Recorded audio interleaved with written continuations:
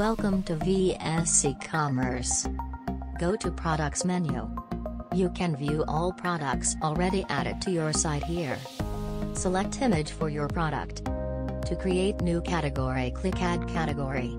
You can also go to Catalog menu and add category. Add your new category as parent category or subcategory.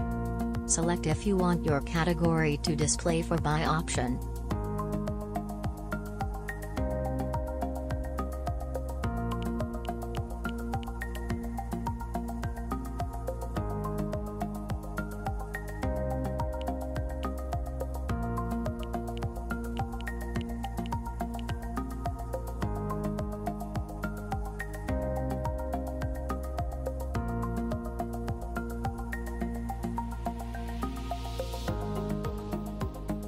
Add your product name, store price for the product, offer or deal price for the product.